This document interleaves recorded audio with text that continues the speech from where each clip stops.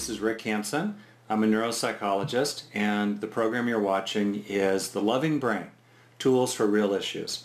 This series is freely offered through a partnership between En Theos and myself, and you're very welcome to download it and share it with others if you like. I'm really happy today to have with me our very first guests in this series, Drs. Harville Hendrix and Helen Hunt, who are legendary, not a term I use lightly, figures in psychology and especially in the field of relationships. If I could share with you a little bit about their background, first speaking about Harville, he's a clinical pastoral counselor with over 40 years of experience as a therapist, educator, clinical trainer, author, and lecturer. He and his wife, Helen LaKelly Hunt, co-created Imago Relationship Therapy, a therapy for couples now practiced by over 2,000 certified therapists in 30 countries. Harville and Helen have co-authored 10 books on intimate relationships and parenting, including Harville's New York Times best-selling book, the legendary, also, Getting the Love You Want. He's been described as the marriage whisperer by Oprah Winfrey and been featured on her show 18 times. For the past 4 years, Harville has been working to ignite a global movement to educate people about the value of healthy, intimate relationships. He and Helen reside in New York City and have been married over 30 years. They have 6 children and grandchildren. So welcome, Harville. Thank you. And then as for Helen, who I'm also very delighted to have with us, she's been an important partner to her husband, Harville, both in the evolution of Imago theory and the growth of Imago's global organizational infrastructure. Dr. Hunt has also been active within the women's movement, helping to catalyze and grow the area of women's philanthropy. 5 years ago, she co-founded Women Moving Millions. I love the title of that. A global movement of donors with the goal of raising the bar in women's giving. Dr. Hunt is an honored inductee in the National Women's Hall of Fame in Seneca, New York, and she's the author of Faith and Feminism, A Holy Alliance, published by Atria Books, and she's the author of the recent article, Healthy Marriage, Healthy Women and Girls, inviting the women's movement to take up equality in marriage as an agenda. Many people have mentioned that the women's movement has in some ways rolled through the corporate world, to some extent certainly, but not so thoroughly necessarily in family life. Dr. Hunt's greatest passion is deepening her relationships with her children, with her husband and their 6 children each day. Yeah, don't leave out Harville. That's right, don't leave out Harville for sure. Harville and Helen's newest book, a fantastic book, which I really recommend highly, is called Making Marriage Simple, 10 Truths for Changing the Relationship You Have into the One You Want. And it was published by Crown just recently in March 2013. So Harville and Helen, welcome. We're very glad you're here. Thank you. We're glad to be here. A pleasure. Okay, great. So they are coming to us, I believe, from their home, probably in New York City, right? And yes. I'm coming to you all from the converted laundry room, which is now the home office of my own in San Rafael, California. So to dive in, I'd like to begin with a question that I'll ask most people, if not everyone who's a guest on this show. Relationships, of course, involve both outer actions and our inner experience. In one or more senses, outer actions or inner experiences, why has it been important to you personally to become more skillful regarding your relationships? Regarding our relationship? Yes, no, not necessarily just with each other, but relationships in general. This is a kind of opening it up kind of question. Well, I think became important for us to deal with relationships because we discovered in our research in developing Imago relationship therapy that the powerful impact of the early childhood experiences on individuals' selection of a partner, and what's important about that, the quality of relationship they have with that partner. And so that it turns out that relationship is a very deep and complex thing rather than just a series of transactions. That relationship quality and relationship interaction has to do with meaning, deep meanings, deep unmet needs, needs that are clamoring to be met, and that what was missing in the equation of marriages, especially marriages that were stressed all the way down to marriages that were broken, that led to divorce, was their inability to have interactions with each other that were directed toward resolving those unresolved childhood issues. In other words, they didn't know how to be in a relationship.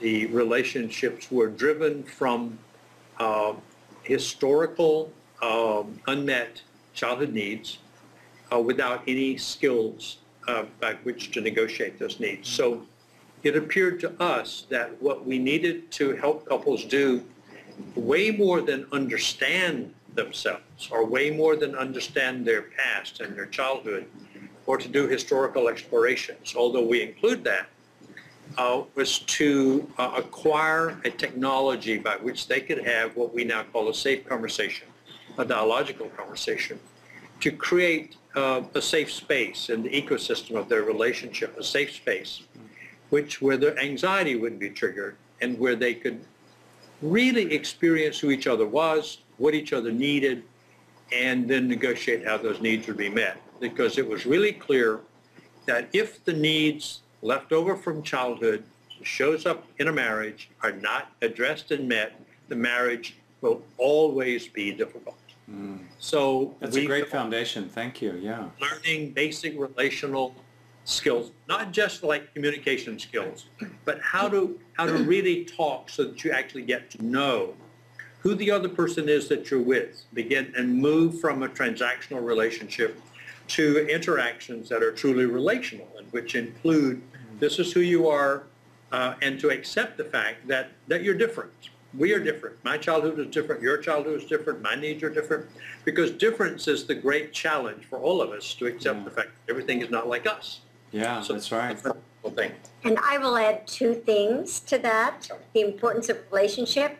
I'd like to start with a quote of Dostoevsky's that I read when I was a teenager, which is, the person who desires to see the living God face to face will never find God in the empty firmament of his mind, but in human love. And relationship is, it's not just about an intimate partnership, or relationship skills aren't just about the institution of marriage. It's also about a spiritual process, two people moving to understand something much larger than either one of them. And so that's why the skills are important. People long to be in a relationship but don't have the skills. And the second reason, as a woman in the women's movement, we echo what I hear Harville saying. We need to move from the vertical to the horizontal in this culture, not top-down decisions, but co-create the future. And Gloria talks about moving from ranking things, who's on top, to linking things. That we're trying to shift a dynamic in the culture that's more horizontal. So people long to work in partnership and co-create, but we don't have the skills. We know how to do it. Right. And skills do exist, and that's what we'd like to get to be more public. That's great. If you would be willing to talk a little bit, either individually or as a couple, about a relationship a relationship issue, an issue rather, that you've personally faced, and especially how you dealt with it in concrete and practical ways, I bet a lot of people would, be very helped by hearing about that. Is that yours? Well, which one should I do? Well, I think you should do the most challenging one that led to the real transformation in our marriage. Oh, okay.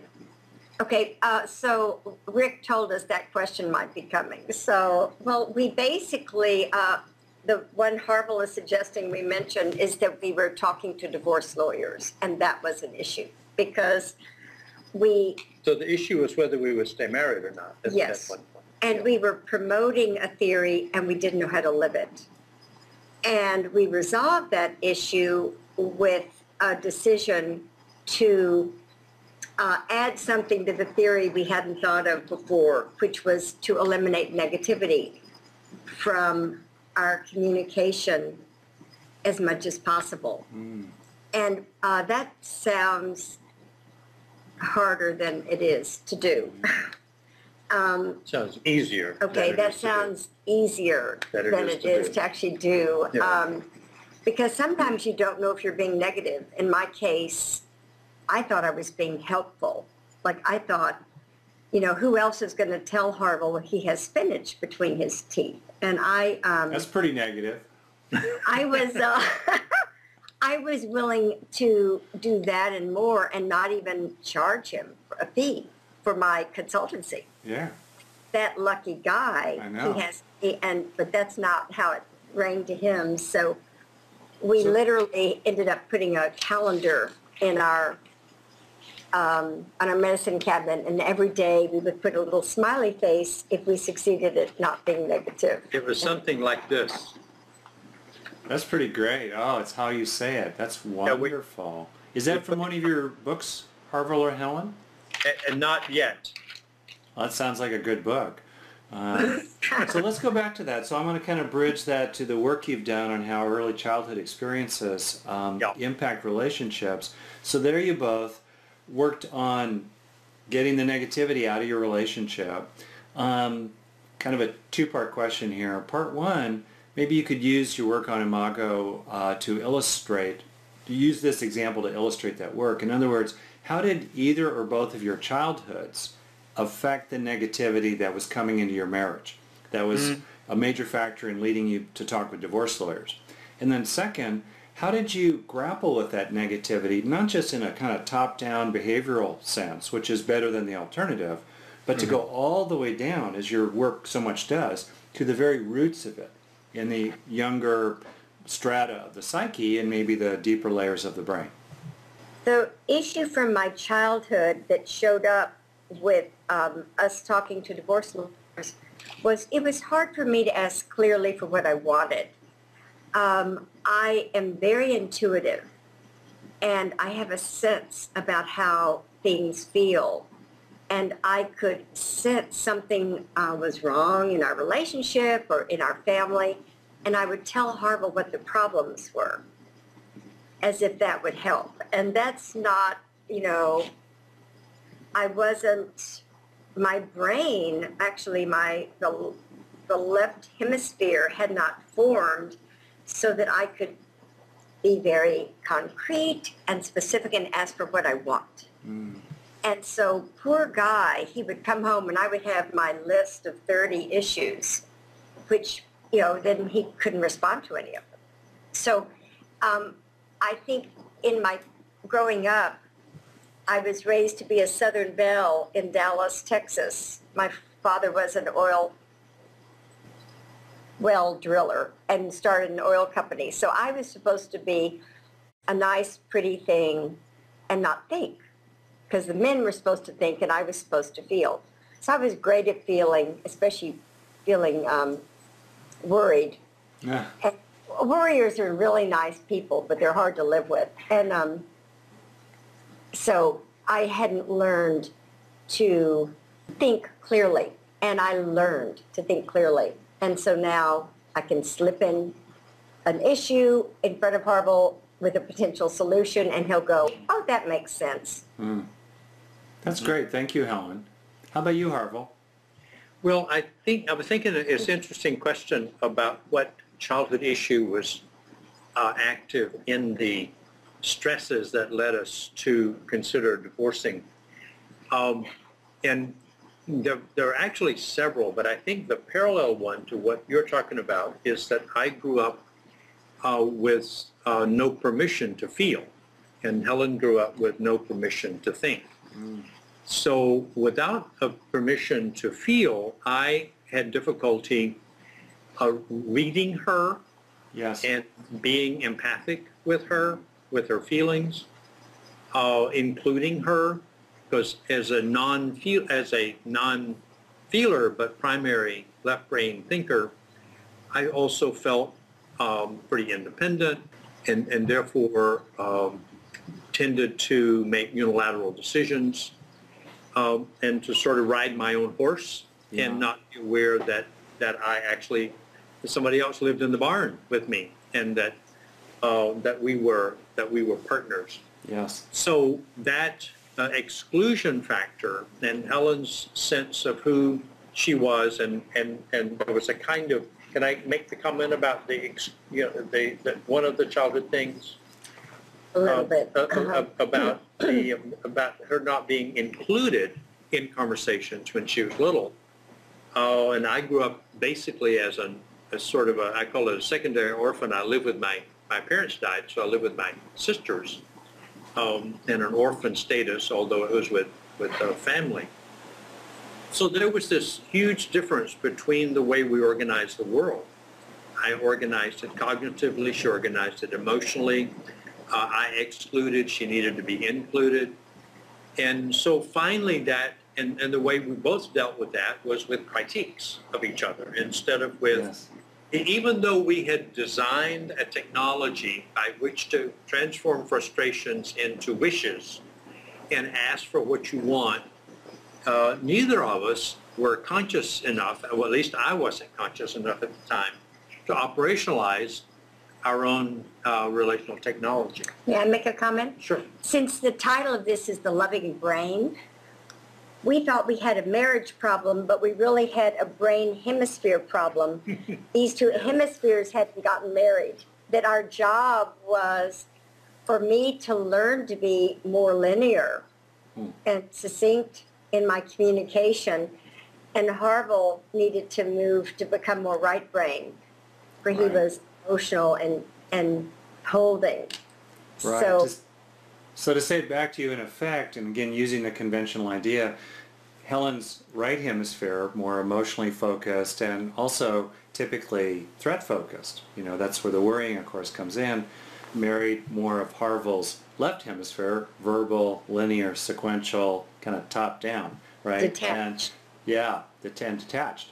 And you needed to become individually integrated so that your marriage could be more integrated. Yeah, once we worked at lateralizing our brain hemispheres, we needed neural surgery, actually, instead of a divorce. And so once we did that, the marriage became much more joyful. In fact, that's one of the palliative things that happened, was that Helen began to read brain research by Judith Gordon and the Women's Center at the Stone Center at Wellesley on separate knowing versus connected knowing. Yeah. That separate knowing is the left brain knowing, and connected knowing is the right brain knowing. You swing into the thing to be known, and I would swing into problems, and Harville would distance from them. So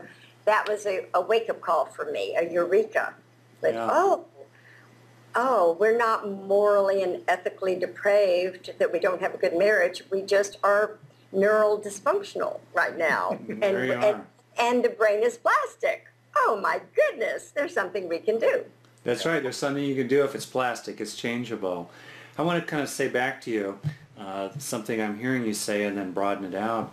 I'm sure a lot of people can relate to what you're saying about these two different, you could say, neurological styles, in part rooted in childhood training, gender socialization. We'll get to that in a minute. Now coming together.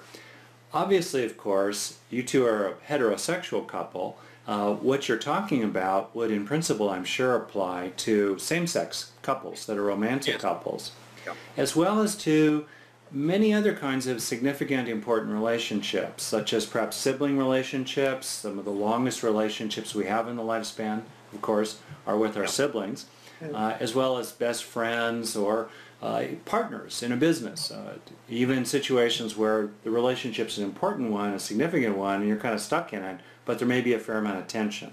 So I wonder if you could take your points about let's say a heterosexual marriage, and if you could, or a long-term relationship, if you could broaden them out to non-romantic relationships that are still significant and consequential for people. Want to take a crack at that? And the question is how this applies to non-romantic relationships. Yeah, both, I would say, this being this notion of mismatches in brain style, as well as effects vertically of early life experiences on how people are in their non-romantic but still very significant relationships. Yeah. Well, I can make a comment about that. I can too. And you can so too. You want to go first? I'm happy to. Go ahead. Okay.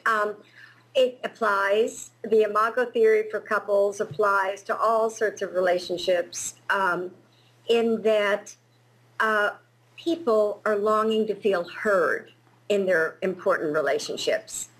And the main problem that creates stress in a relationship is if a person doesn't feel heard and understood.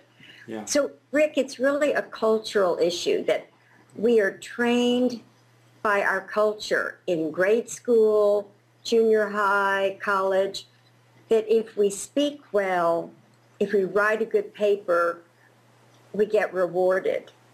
And on the job, if you're a good debater, if you can argue your point well, you rise up the corporate ladder, and that's where you get a promotion. And no one rewards you if you're a good listener. And no one compliments you if you're considered a wimp. And so it's a real cultural issue that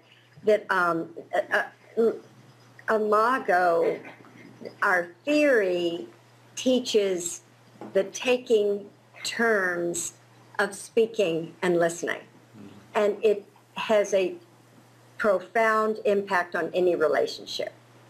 So, and what I would comment on is a little more diagnostic than that. On the diagnostic side is in the recent neurosciences, the conversation about memory has to do with implicit and explicit memory.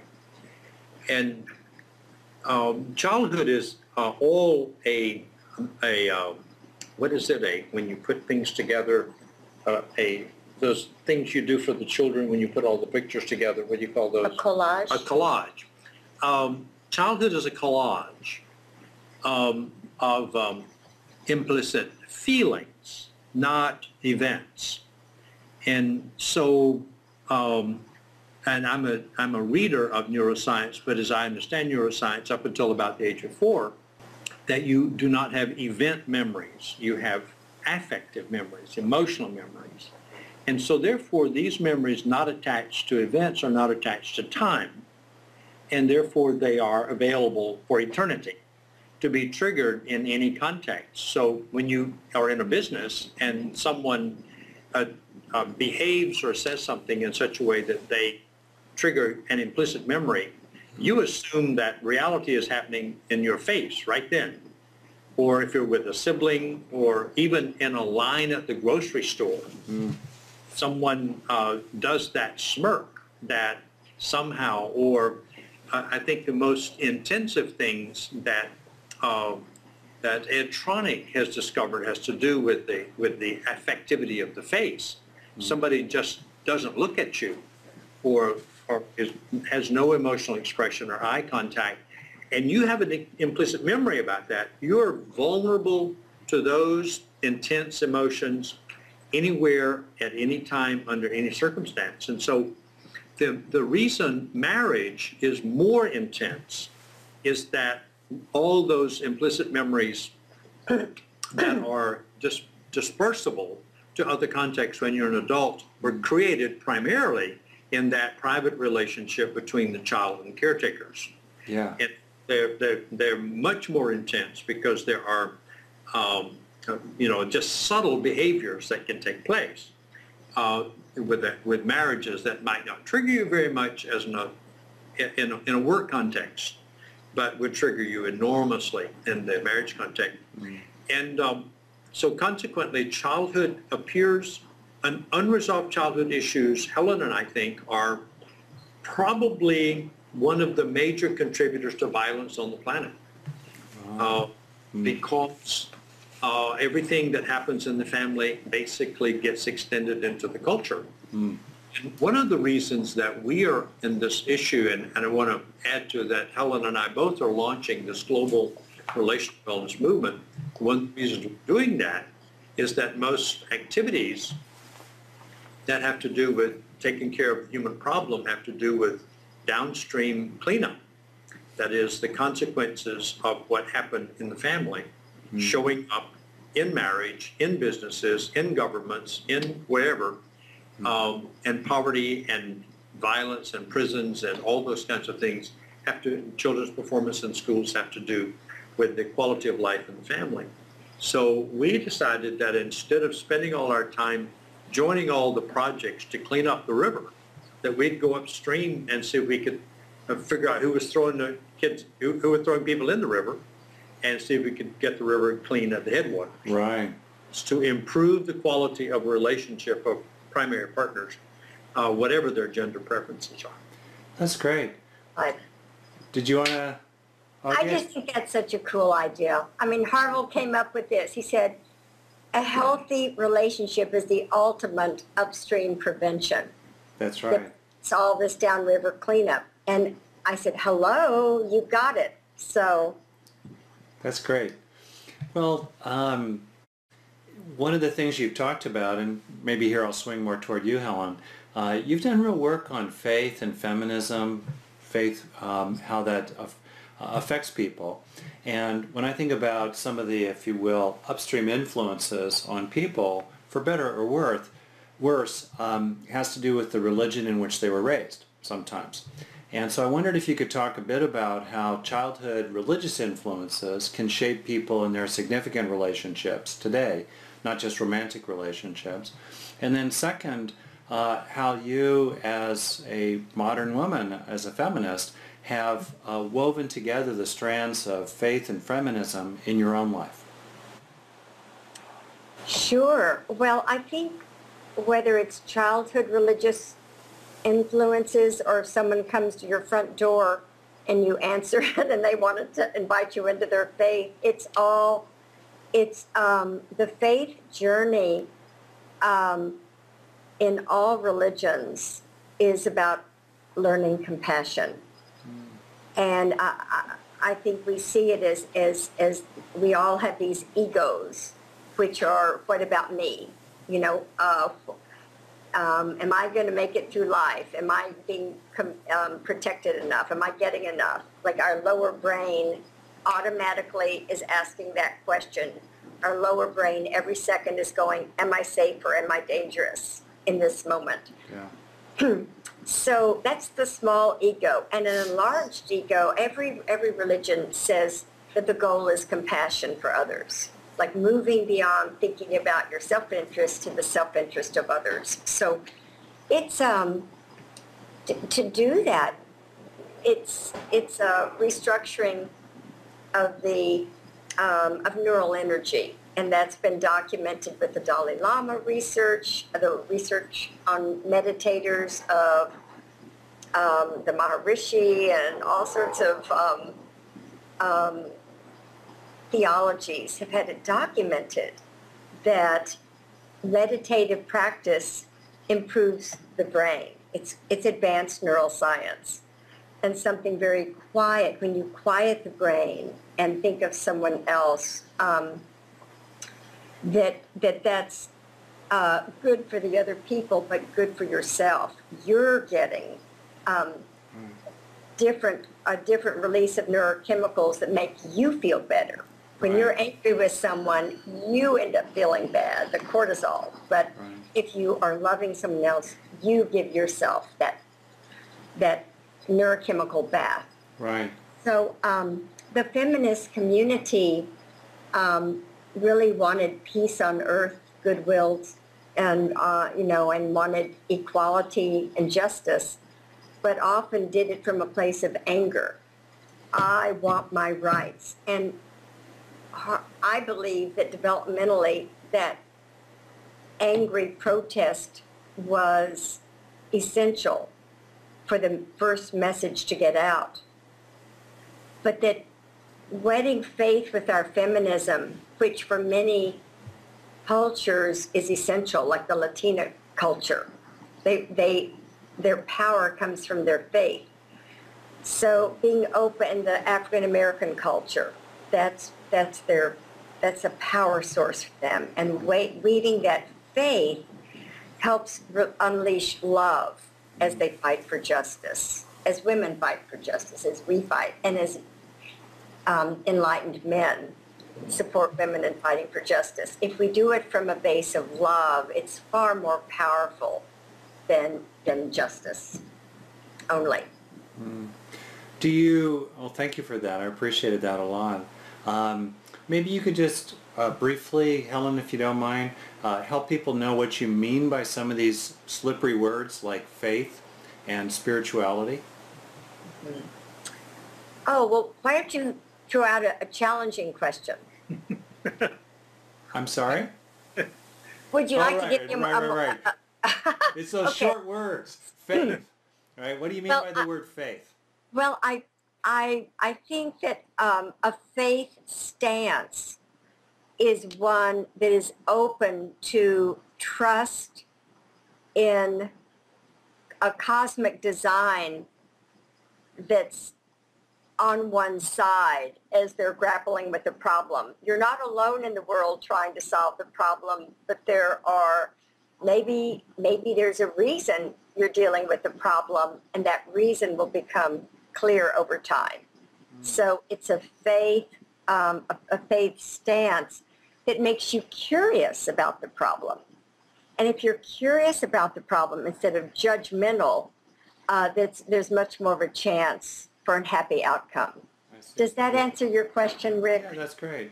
So let's bring it down to something really practical. What do you do in a couple, let's say it's a romantic relationship where they have very different faiths, including one of them has no faith at all, let's say, potentially. And let's say that this could be an issue, including, for example, how to raise the children. Do we raise them agnostic, Christian, Jewish, or what? Or some kind of goulash of all the above? What do we do? And so what practical suggestions might you offer, maybe building on your work around conflict, for relationships in where this is a source of tension, this difference, if you will, including in terms of how people were raised, perhaps, that's now showing up in their relationship with each other? Well, we would invite that couple into a dialogue process. And we would invite a couple to take turns sharing why they Yes. in the dialogue process, one person is the sender, and they would say why they feel the way they do about how the children should be raised. And the receiver then mirrors, validates, and empathizes. It's a 3-step process. When they mirror, it's a left brain. Let me see if I've got the words right. And then when they validate and empathize, it's right brain. So they get all their brain loving and on board at that moment. Right, getting that integration going you were talking about. Right. Okay. When the sender sends, no reactivity, no judgment, you mirror, validate, and empathize. Then it's switched, and the other person is the sender, and they talk about their position of how to raise the children in a faith tradition or not. And the receiver mirrors and validates and empathizes. And you just go back and forth and gently hold each other, be loving to each other, loving to each other's brains, and eventually a co-creation emerges. Whoa, I don't know if I have faith in that. What I mean by that, and I'm a long-time couples counselor, okay, and as I told you, I've been married 31 years plus, so what do you do in situations, I mean, all that sounds very wonderful when it happens, you know, if it's that easy, they probably don't need to read a book in the first place, but what do you do in situations where one person just isn't very willing to be empathic or just not good at it? Or alternately, what do you do if they both have all the empathy for each other in the world and they just have a strong disagreement? Right. That's where the only thing that will help is zero negativity. Well, okay, even though there, so I'm pushing it a little. Let's say, to use an example, we have a family where one person is a dedicated atheist who believes that raising children in a spiritual way is a bad way to raise them. It's mere superstition. Let's suppose, on the other hand, the other person is a person of faith for whom it's very, very meaningful, whether in a formal Jewish, Muslim, Christian, or what have you sense, Hindu sense, whatever, or a more general sense. So they disagree. What would you advise them then? I'm going to turn to Harville, but really the first thing is for the couple to become safe with each other when they talk about it. Because when there's anxiety in the relationship, the neural energy gets blocked in the lower brain. If there can be safety, they can go into the higher brain, the problem-solving part. And for example, they might agree that out of 12 months of a year, 6 months they're going to raise their children in the tradition, and the other 6 months hands off, and or switch every other month. Or you'll work out something that it's a both and.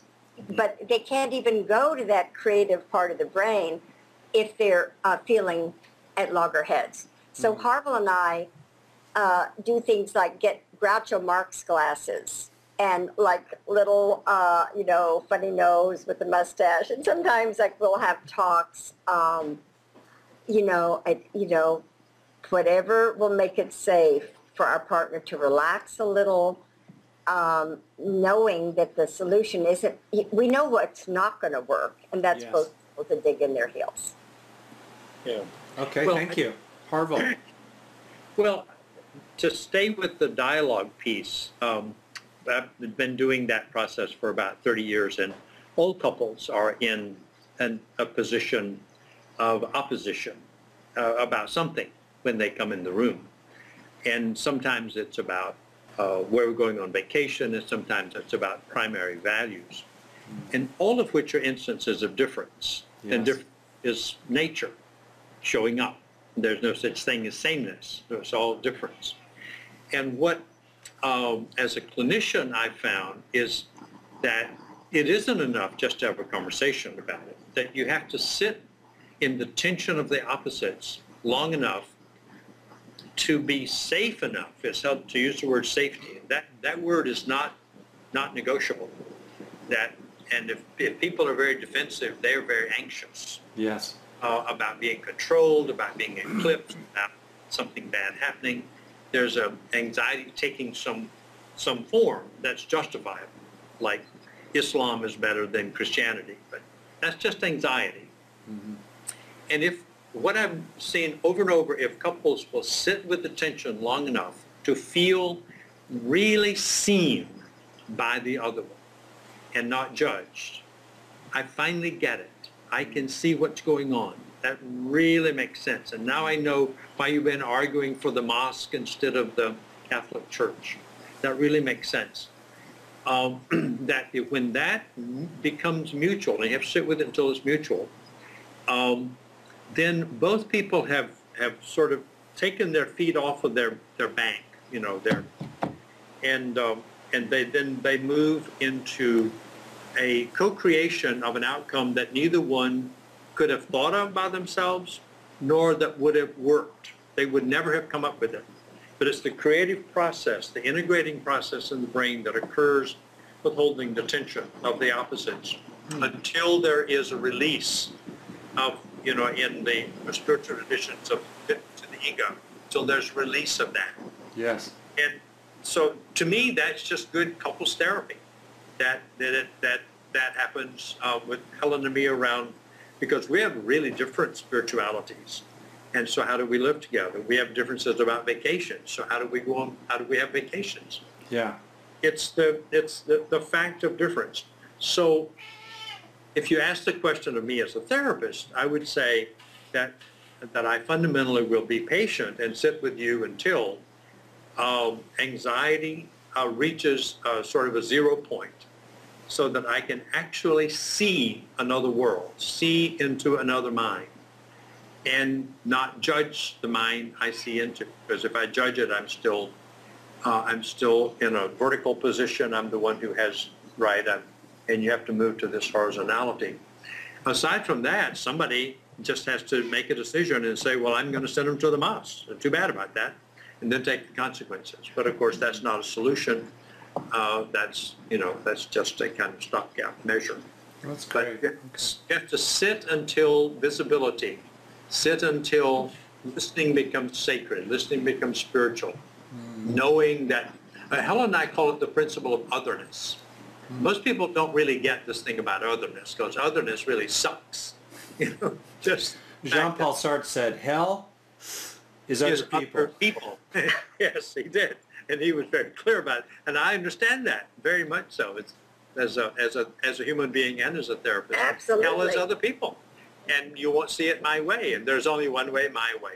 And we all know that's pure anxiety, rooted also sometimes in developmental immaturities that you have to sit with until the anxiety goes down. And so Helen got to zero negativity. What we discovered, and this is kind of picking up on, so if we're all got contaminants from childhood across the spectrum of our human experience, from marriage to work and school and wherever else we are, what is the common factor that we see present everywhere? And what's the common toxin that has to be taken out of human interaction? And we're pretty good at getting down to the basics and to the simplification of the complexities, like connection is reality. So and connection as reality is joy. If you're not feeling joy, you're anxious. And if you're anxious, somebody has put negativity into your ecosystem. It could come from you, could come from somebody else. But that negativity, which is the sense that you are not okay as you are, so you have to be somebody else or do something else. That negativity is the one thing that must be extracted from all human ecosystems. Harville, let me interrupt you though a little bit, and this kind of builds on something Helen said earlier. Yep. Negativity is an important word, so maybe you could say what you mean. And some of the context of that is historically people in groups who have been put down or Yep. discriminated against, who are rightfully outraged at how Yes. they've been treated, are told, oh, don't be so negative. Yeah. Or, well, if you weren't so angry, we'd be willing to give you more crumbs from our table, etc., etc. So how can a person not, as it were, throw the passionate, justice-oriented baby out with the negativistic, problematic bathwater? No, I've got an answer Yeah. to that. Helen's Well, gonna I mean, respond see, to the that. power of Martin Luther King and the power of Gandhi is they marched for peace. They marched for equality. And they marched in love.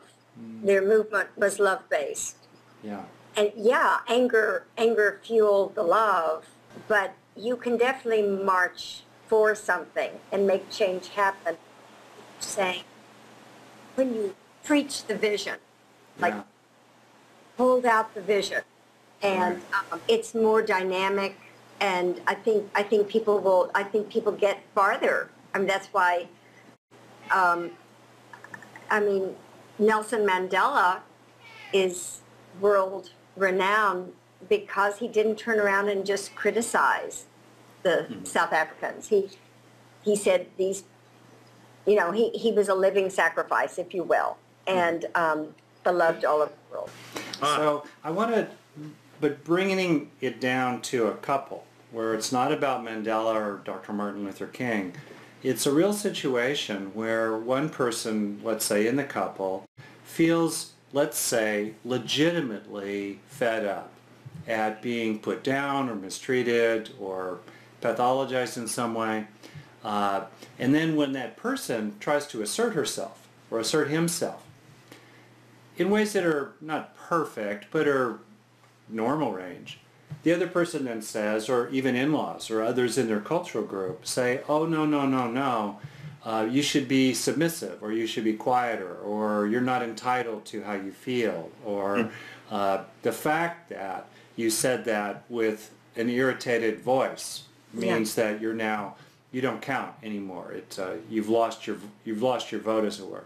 I mean, in real couples, in real relationships, down to earth, what would you say in situations like that? How can a person find that sort of sweet spot where they're both they're strong, they're grave, they're serious, they mean business, but they don't tip into pitfalls of various kinds? Because I'd like to just make a kind of basic statement that we have to get really clear about what negativity is, which is what that person is experiencing.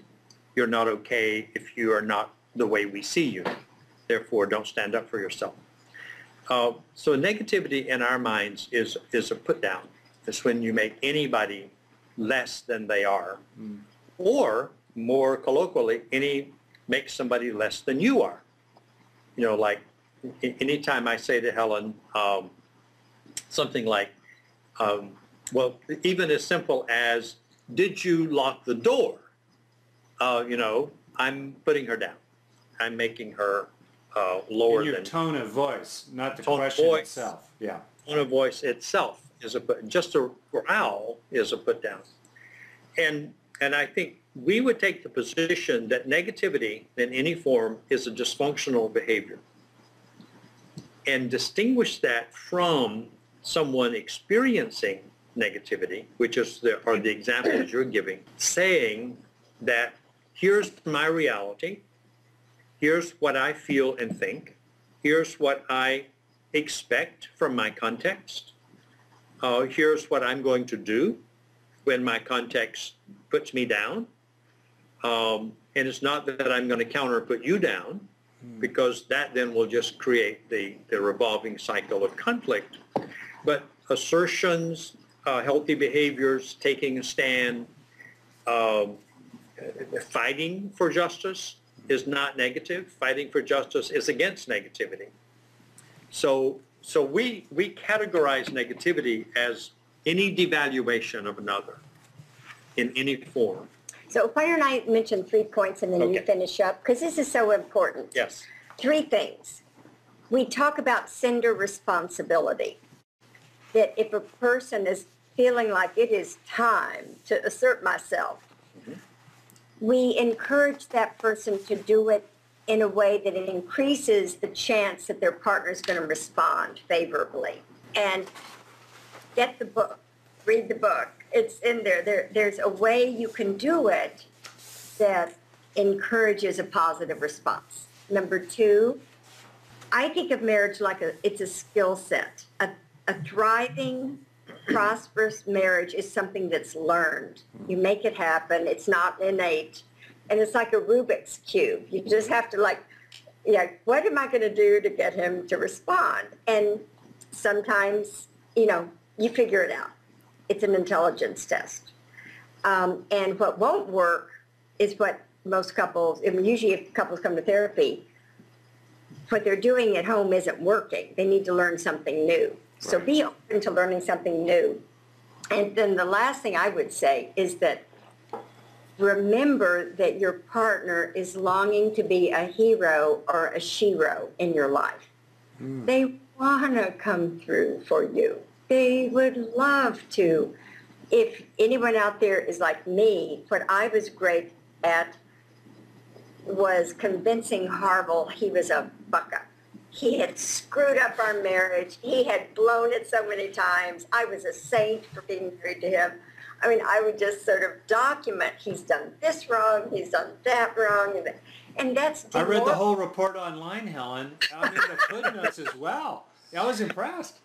Well, and what is that? You should see the documents. Then he gets so defeated that who's going to, he's not going to be motivated. So I could either approach him from that, see what a jerk you've been, look at, there've been 10 things this week you've done wrong. Again, and I've told you, that's going to demotivate him to respond.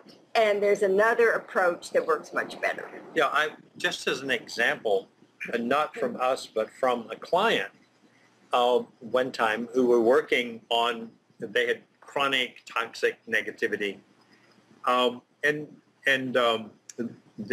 wife had begun to arise out of it, and was able to make clear I-centered statements without putting her husband down. And it wasn't working. He was still putting her down. So she said one day to him, I have 30 more days of endurance for your put downs. And then if in 30 days from now, I can not walk into a room with you and feel loved, embraced, and safe, I will leave the room forever. And there's no negotiation of that. Well, none of that was negative. Right. That was a statement of reality. That was assertive. Assertive. She wasn't putting him down, but she was standing her ground and being grave and dignified about it. She didn't say, you're a bad guy, so I'm a good person, I'm going to leave. She said, I have 30, we talked about this, I have 34 days of my ability to see put down. So amazing did he do? But he was a... That's good. Well, and what he did was, on the 29th day, he came and in contriteness, knelt in front and said, I see your point, I get it. Wow. And so they went, he now called the Zero Negativity Pledge. And their marriage is wonderful. They were both 40 pounds overweight. They began to lose weight. And everything in their life began to change. So we see this is the toxin that must be removed from marriages and from all of life, because negativity is anything from the put down to war. Right. You're not trying to muzzle people. You're not trying to get people to paper over their real issues. No, You're just really focused on how. As you put it, it's not what you say, it's how you say it. It's how you say it. Yeah. Yep. Yeah. Well, anyway, I think that would be our response. And thank you for pushing on that, because it could look simple and easy and saccharine, but it's not at all. It's really intense. And when you push it, as you did, it helps to, I think, to engage that question in a much more serious way. Yeah, you did a good job of answering. Amazing. I did? Yes, you did. Thank you. Yeah, you also created a new word on this show, did you? What was that? I think you said horizontalizing. Horizontalizing. Yeah, you made it a verb. Yeah. I never heard that. Well, I don't like people who are not creative in the creation of words. Yeah. I mean, all words were created. What's it called, a neologism? The neologism. Okay. that's it. So- Wow. So this is a historical moment, a Oh new my word. gosh. All the viewers. You saw it here. Okay, so we have about 5 roughly minutes left. I wonder if I could take this one level even more personal. Succinctly, if you could, each of you, what's your growing edge these days in your relationship with each other, or if you prefer, some other deep relationship you're involved in? What's your growing edge? In other words, how are you growing, or what are you trying to help yourself learn, or deepen in, or develop, or become more of, or less of? What are you working on these days? Go first. Well, unbelievably, I have the marriage of my dreams. I cannot believe I'm so madly in love with this guy when I felt so differently 15 years ago. And I think the growth edge has come out of really understanding, as we've been studying, that the idea of the individual is a myth, and that we are all relational beings, and that and we both are so fascinated with this paradigmatic shift going on in the culture away from individual assertion to relational energy. And so I think the commitment to make the space between Harville and me sacred space, that this is holy ground, and things I thought I could say or ways I would look that feel bad to him, I need to learn what that is. I get frustrated with other people, and this morning Harville said, Helen, I've got limited tolerance at listening to frustrations about other people. And I said, got it. And I'm just not going to go there. He doesn't need to hear it. And I could say in 5 sentences what it would take me to talk 5 hours about. And he's getting the 5 sentences these days, would you say? Mm-hmm. Yep. Yeah, and I love it. Yeah.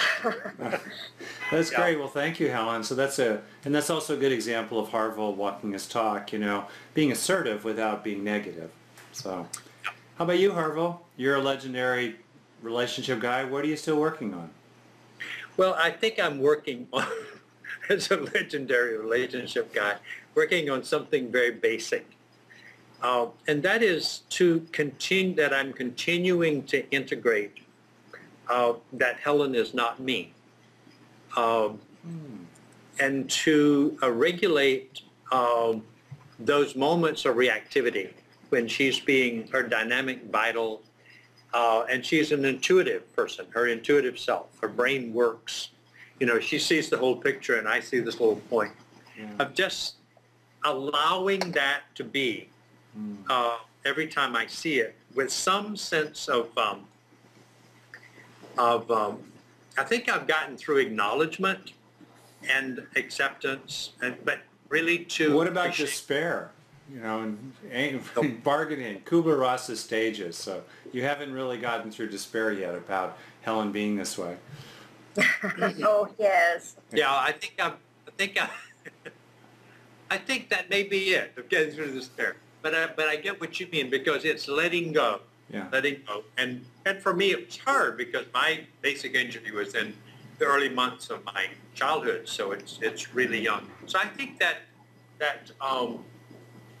holding her in her infinite variety, because she is a person with a variety of traits. What? Yeah, you. And holding that and seeing that's Helen, being Helen. Again, and isn't that wonderful, instead of, oh no, that's Helen doing that again. Yeah. That shift away from rejection to acceptance, and not only just acceptance, like, oh, that's Helen doing that, to wow, that's beautiful. That's her doing that.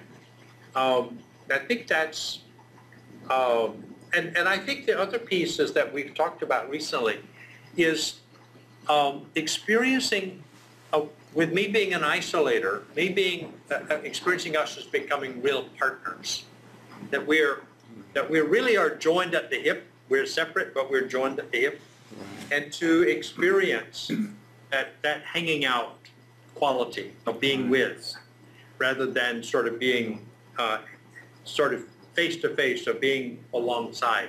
Right. So that's about looking together in the same direction. That's great. It's interesting, Harville, the way you put that.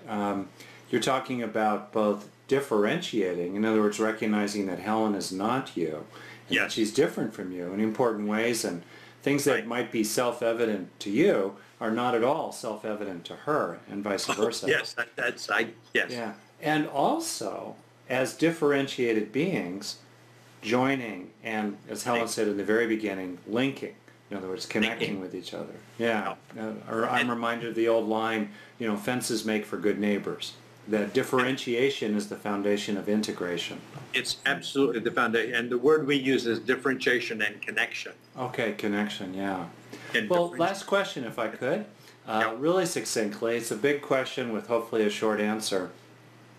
If you had a magic wand, each of you, and could wave your magic wand and somehow get a critical mass of people worldwide, 10 million, 100 million, a billion, 7 billion people worldwide, to basically do one thing every day in regard to their relationships, that one thing, what would be your one thing that if you could wave a magic wand, you would invite the world into? I have an answer. Okay.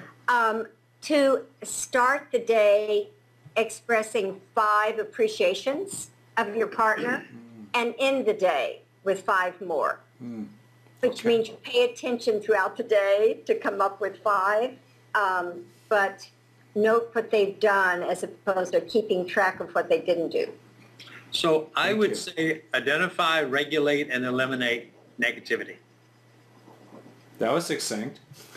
That's great. Identify, regulate, and eliminate negativity. I get it. I'm feeling negative. I got it identified. I'm regulating it, and I'm eliminating it. That's so right. that I can, because everything good comes after negativity. That opens a space for joy, connection, love, beauty. But when you're into negation, then you're into only you, and nothing else can exist. That's so great. I would want people to let all that go so they can experience reality Yeah. outside themselves. And that combined with what Helen said about 5 appreciations in the beginning of the day and 5 more at the end really comes together, because if you think of it, flowers crowd out weeds. I mean, negativity is the weeds. You pull the weeds. You also have to bring the flowers in, and flowers prevent the negativity, the weeds, from growing back again. Yeah. And that's great. Well, we're moving to a wrap here. I have to say that you two are tied for first place as the most endearing couple I've ever encountered in my entire life. Oh my God. So, and it's been a real pleasure to be with both of you. I mean, your work is legendary for a reason. The Imago relationship work, your most recent book, Making Marriage Simple. It's just been a delight for me to be with you personally, as well as in terms of the function I'm serving here. And I want to really thank you for your time. You're so welcome. You're wonderful also. In fact, you are amazing. Okay, I'll take it in. I'll take it in. All right, well, thank you very much. Harville Hendrix, Helen Hendrix, thank you very much. Bye-bye. A pleasure. Bye-bye.